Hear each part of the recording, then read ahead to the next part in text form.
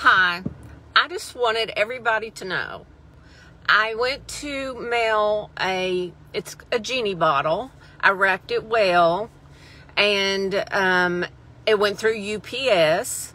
So when I was in UPS, I said, can I get a fragile sticker put on here? And the girl was like, oh, you're just asking for it. And I was like, what do you mean? Oh, I've heard the guys in the back, it's like a competition to see who can break it or how hard it is to break it. I said, are you kidding me?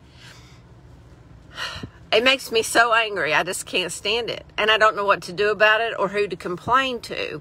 At Christmas, I sent a picture by UPS, and by the time it got there, it was broken, the glass and everything. And it literally looked like someone had kicked it right in the middle or sit on it. And I tried to get a hold of somebody at UPS to try to get my money back because, of course, the customer wanted their money back. And finally, I get to talk to somebody, and she says, oh, well, we'll send you something in the mail to fill out. Well, I've yet to get that, whatever it was. Now I think she was lying.